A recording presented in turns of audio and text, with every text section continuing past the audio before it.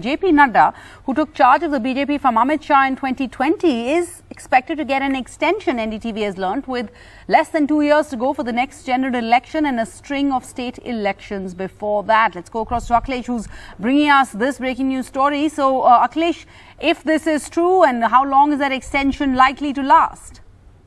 Well, till the next Lok Sabha election, which is due in April-May 2024, and Mr. Nadda is likely to continue till then, because remember, you don't change the captain in middle of the game. And that's why Mr. Nadda, who has been very active since he assumed charge of the BJP president, he has been traveling across the country. He has been gearing up for the party for the upcoming Lok Sabha elections, and in between, there are elections in 10 or more states. So party is, of course, gearing up for all those elections, and the BJP does not want to take any chances. The organizational elections are not yet begun in the party. Remember, as for the party's constitution, at least 50% states should have completed the organizational elections to begin the process of election of the party president. And that has not begun. So this is one of the main reasons why Mr. Nadda is likely to get an extension. And apart from that, he is a close confidant of Prime Minister Narendra Modi. Mr. Modi approves his performance. He believes that in the past 2 years, when during the COVID pandemic, Mr. Nadda was able to convert the BJP organization into a Seva Sangathan, and he distributed more than